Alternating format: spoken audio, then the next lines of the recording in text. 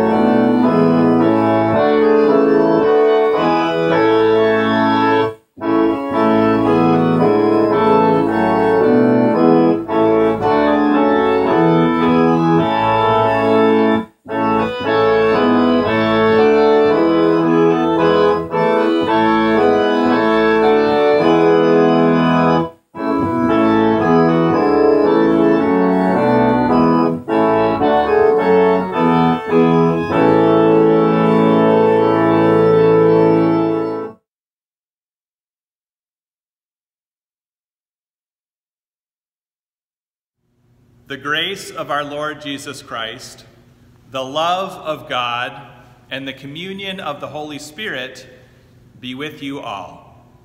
And also with you.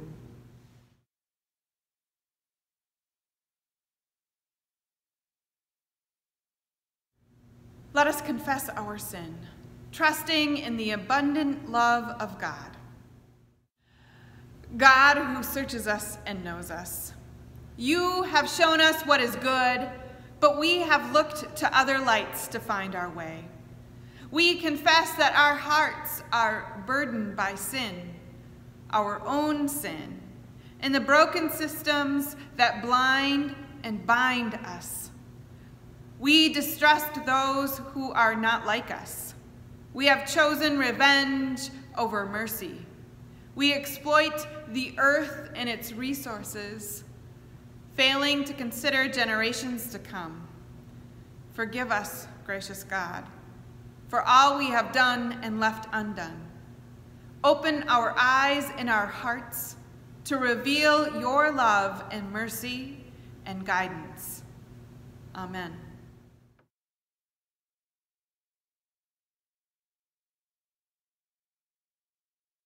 You have not received the Spirit of the world, but the Spirit that is from God, poured out for you in the faithfulness of Jesus Christ. Receive the promises of baptism. You are God's child. Your sins are forgiven.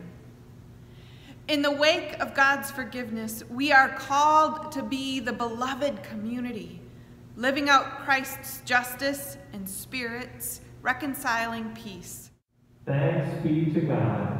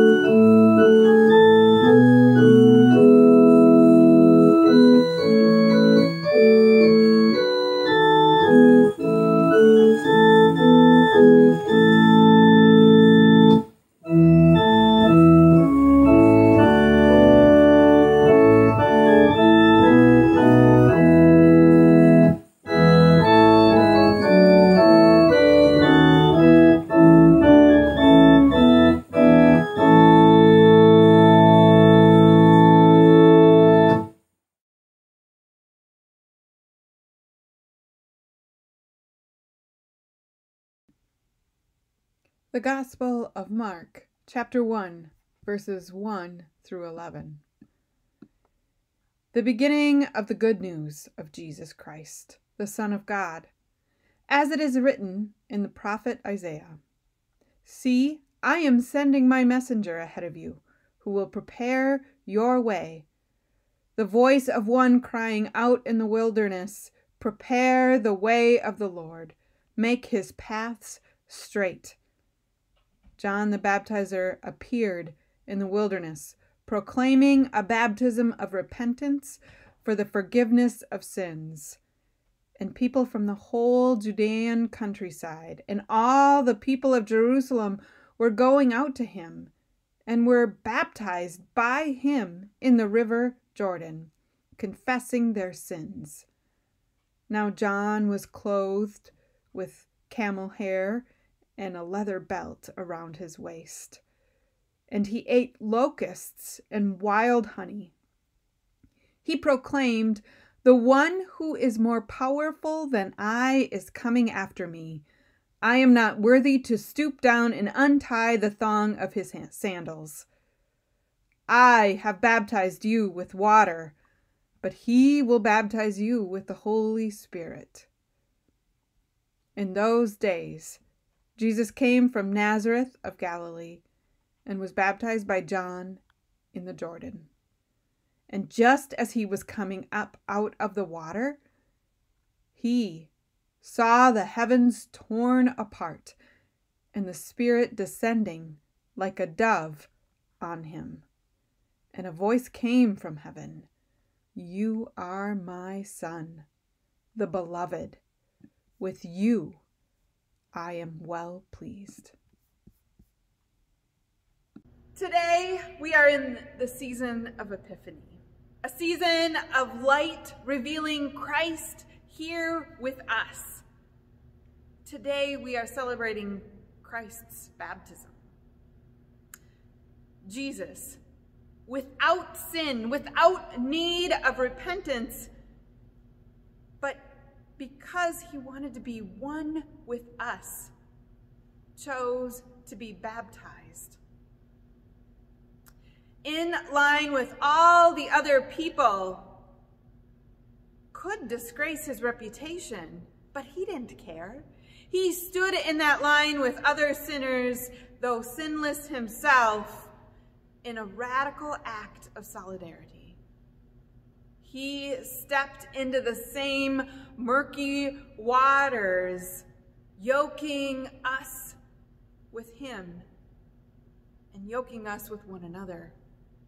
And that is what baptism is about.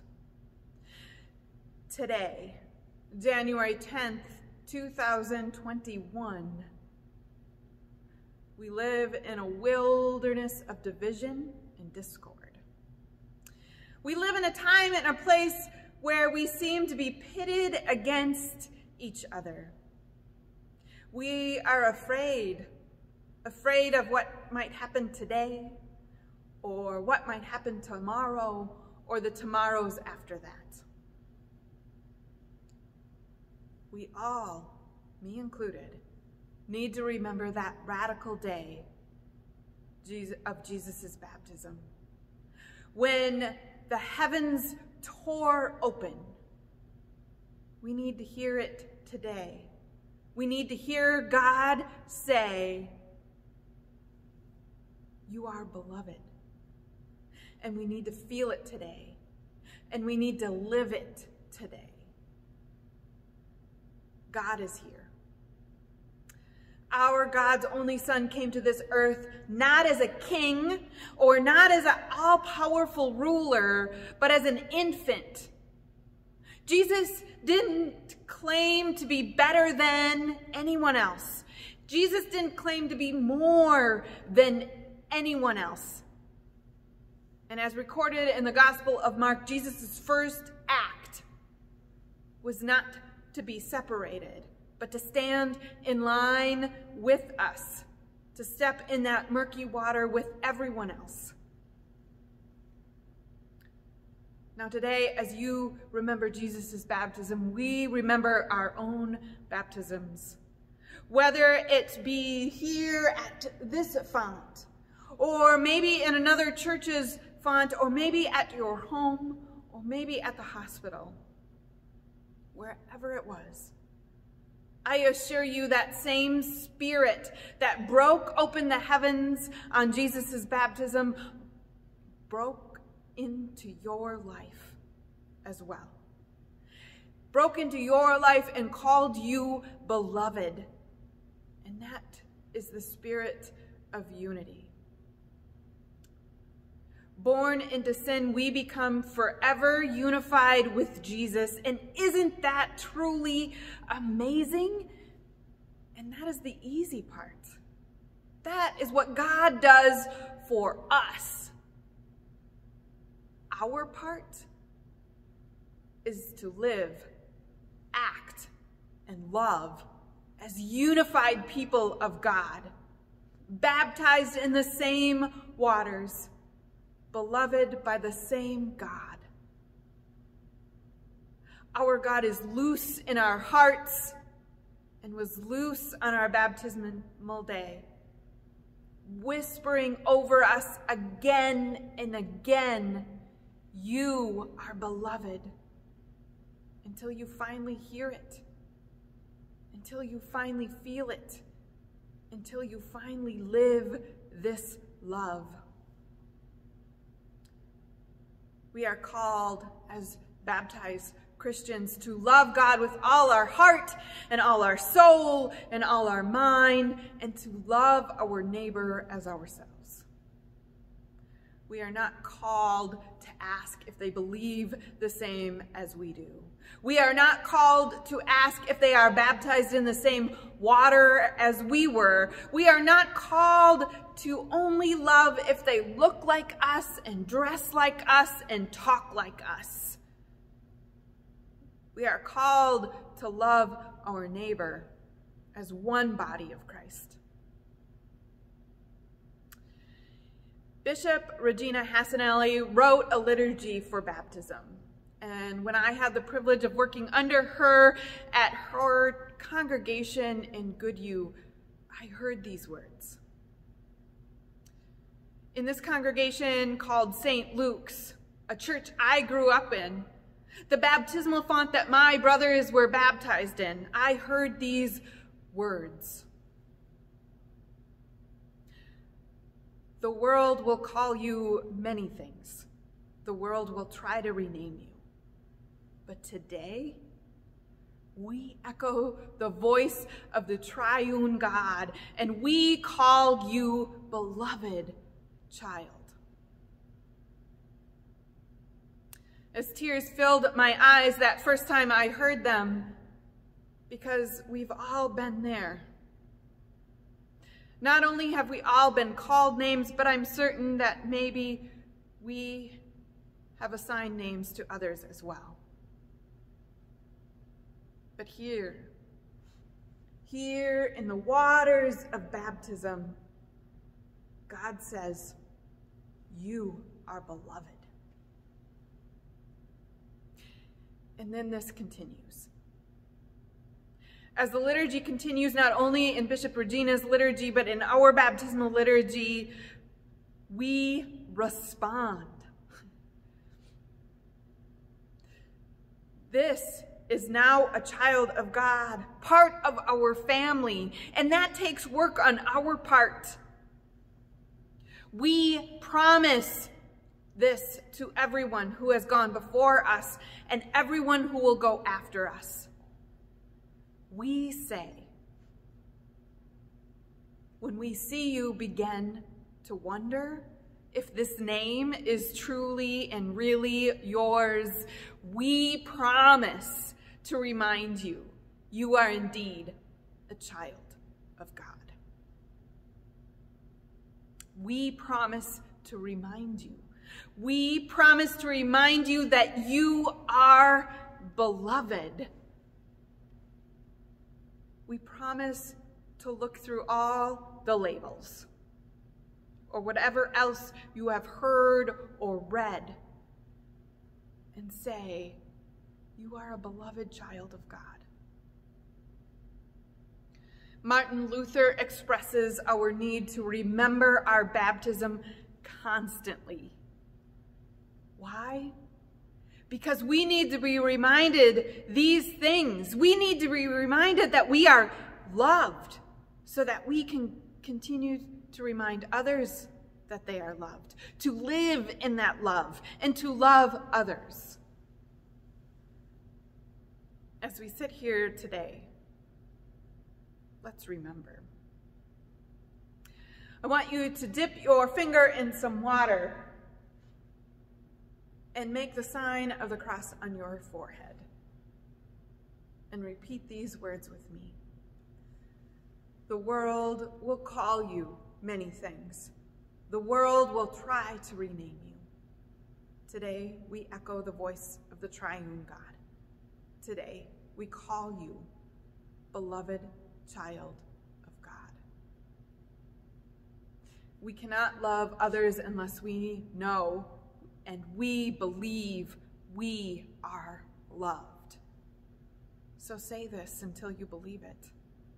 Say this until you hear God's voice in your ear. Beloved child. And now, when you are ready to love others. If you have someone nearby, mark their forehead and say to them, when we see you begin to wonder if this new name is really yours, we promise to remind you that you are indeed a child of God. Now, if we were here at church, that would be easy, right? To mark your neighbor. There would be plenty of people around. You would just have to turn, and there someone would be. But today it's hard. Today you might be alone, and maybe you aren't, but you are surrounded by your own family, easy to mark their foreheads. Today is hard. It's hard to be a neighbor. It's hard to be siblings in Christ when we are not near each other. So I challenge you all this. Think of someone. Think of someone either in our congregation or in your community that maybe doesn't look like you, or talk like you, or sound like you, or believe like you do. And pick up the phone, or pick up a pen and a piece of paper and tell them these words. You are a beloved child of God. On this Epiphany season, be the light revealing Christ's love, a love that binds us together. Amen.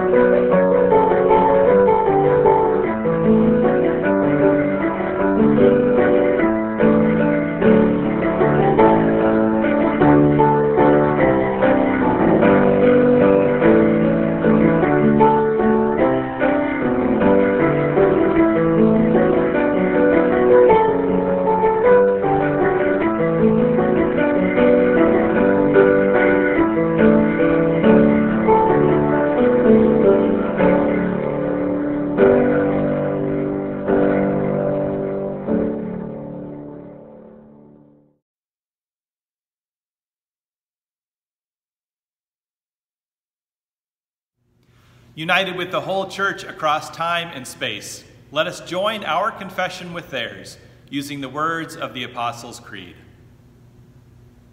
I believe in God, the Father Almighty, creator of heaven and earth. I believe in Jesus Christ, God's only Son, our Lord, who was conceived by the Holy Spirit, born of the Virgin Mary, suffered under Pontius Pilate, was crucified, died, and was buried. He descended to the dead. On the third day he rose again. He ascended into heaven. He is seated at the right hand of the Father, and he will come to judge the living and the dead. I believe in the Holy Spirit, the Holy Catholic Church, the communion of saints, the forgiveness of sins, the resurrection of the body, and the life everlasting. Amen.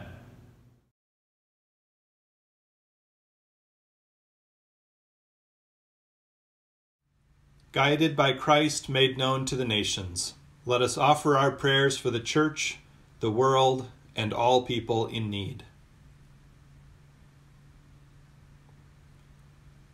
God of new life, we pray for the church throughout the world, for those who minister in the church, for all who will be baptized this year, and for their godparents and sponsors, that the Holy Spirit will empower the faithful to renounce all that draws us from you and shape us for lives of service, justice, and peace.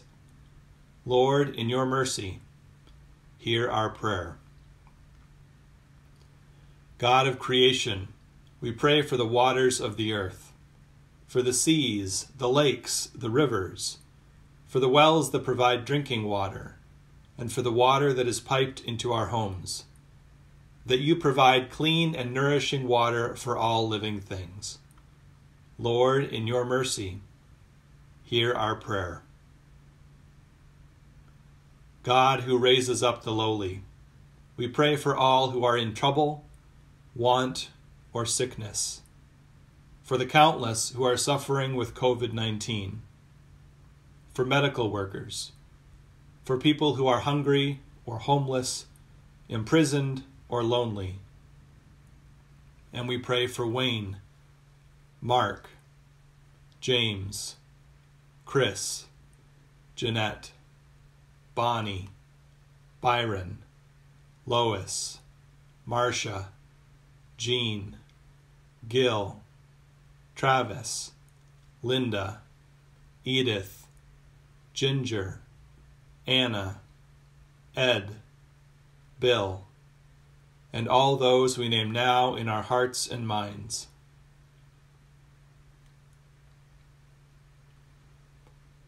Grant health and wholeness to a world so filled with pain. Lord, in your mercy, hear our prayer. God of exploration, we pray for students, for teachers and school administrators, for parents assisting their children in learning from home, and for young people who are finding a way toward graduation. Give resilience to everyone in the search for education. Lord, in your mercy, hear our prayer. God of justice, we pray for our nation facing the evil of white supremacy, for those lured by hatred and violence, for all dealing with new and lasting trauma, for prophets who proclaim uncomfortable truths, that as your beloved children, you inspire all people to work for the harmonious well-being of others. Lord, in your mercy, hear our prayer. God of reconciliation, we have seen the damage caused when trust is broken and communities are divided. Help us to hear the pain of our neighbors. Guide us toward the truth. Heal the brokenness among us. Lord, in your mercy, hear our prayer. God, you are the King of kings and Lord of lords. We pray for those with political power, especially those elected to leadership in our federal government. Give them wisdom, discernment, and compassion. Guide them to make decisions that are in the best interest of all of our neighbors. Lord, in your mercy, hear our prayer. O God, where hearts are fearful and constricted, grant courage and hope. Where anxiety is infectious and widening, grant peace and reassurance. Where impossibilities close every door and window, grant imagination and resistance. Where distrust twists our thinking, grant healing and illumination. Where spirits are daunted and weakened, grant soaring wings and strengthened dreams. All these things we ask in the name of Jesus Christ, our Savior and Lord. Amen.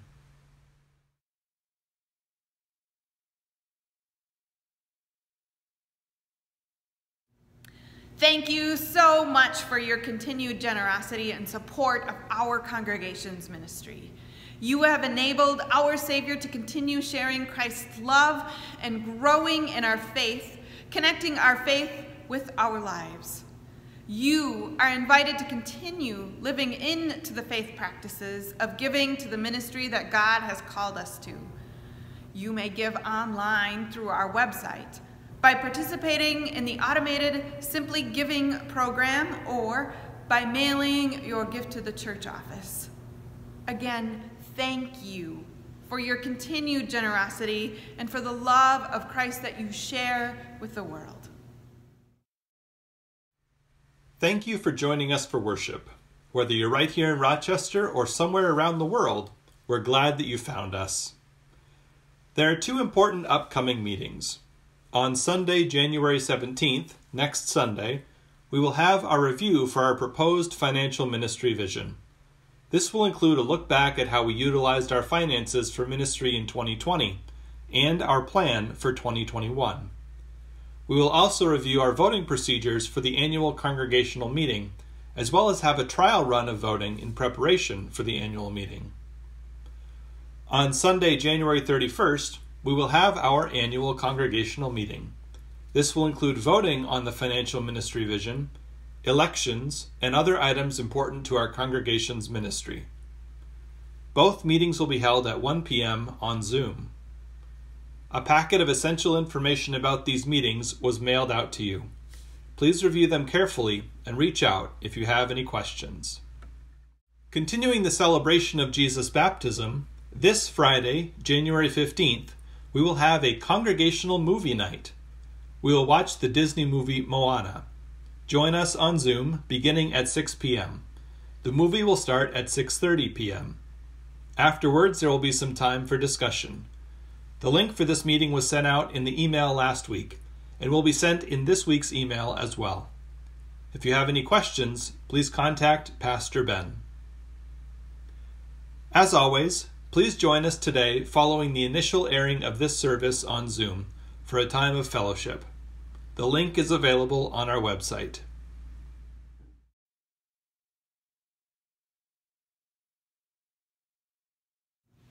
Let us pray. O God, receive these gifts as you receive us, like a mother receives her child with arms outstretched. Nourish us anew in your tender care, and empower us in faithful service to tend to others with this same love, through Jesus Christ, our saving grace. Amen.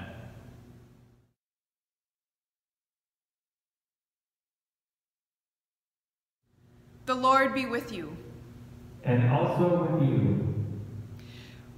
We now get ready to share the Lord's Supper, the body and blood of Jesus that he gives to us in the bread and wine. But before we can share this meal, we need to set the table. So make a sacred space and gather up your elements of bread and wine and grape juice as we sing.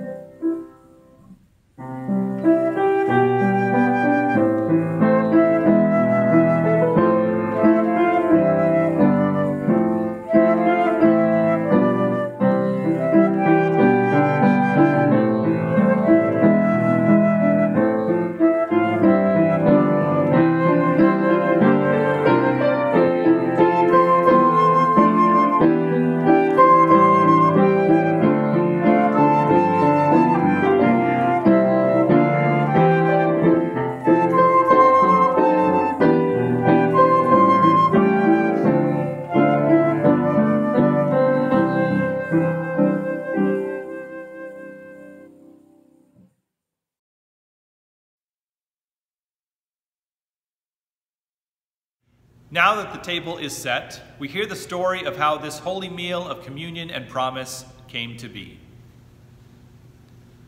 In the night in which he was betrayed, our Lord Jesus took bread and gave thanks, broke it and gave it to his disciples, saying, "Take and eat. This is my body given for you. Do this for the remembrance of me." Again, after supper, he took the cup, gave thanks, and gave it for all to drink, saying, "This cup is the new covenant in my blood. shed for you and for all people for the forgiveness of sin. Do this for the remembrance of me. And finally, before we eat and drink the Lord's Supper, like we do for all of our meals, we pray. So, let us pray the prayer that Jesus taught us. Our Father in heaven, hallowed be your name. Your kingdom come, your will be done, on earth as in heaven. Give us today our daily bread. Forgive us our sins, as we forgive those who sin against us. Save us from the time of trial, and deliver us from evil. For the kingdom, the power, and the glory are yours, now and forever. Amen. You are now invited to share this meal, the body of Christ given for you, the blood of Christ shed for you.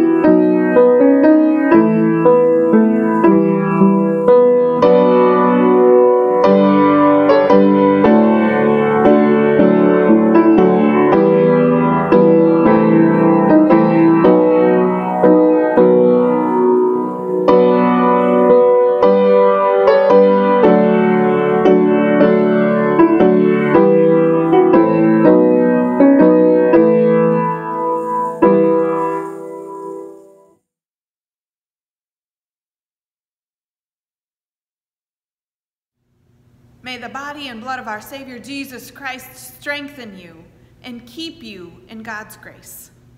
Amen. Let us pray. Faithful God, you have kept your promise to us in this meal, nourishing us with the gifts of salvation. Fill us with your Spirit that we may testify to your goodness, sharing the hope that is ours in Christ Jesus and serving others in your name. Amen.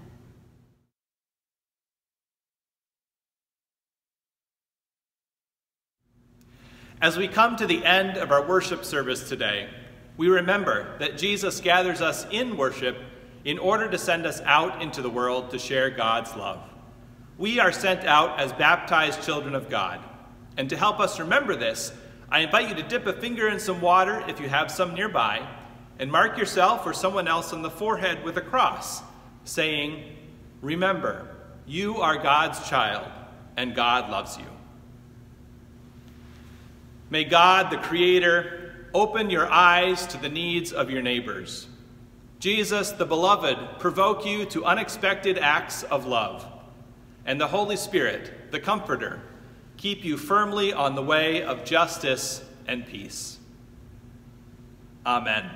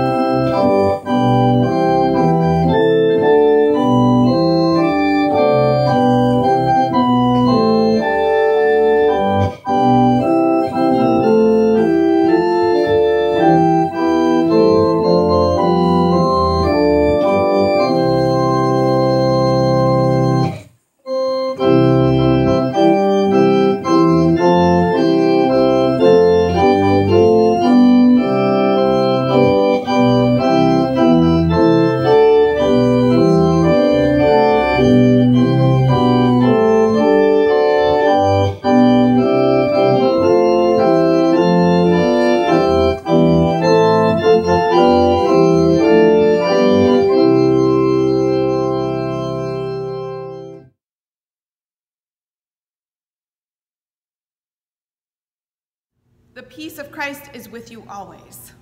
And also with you. May you be the light of Christ to someone this week. Thanks be to God.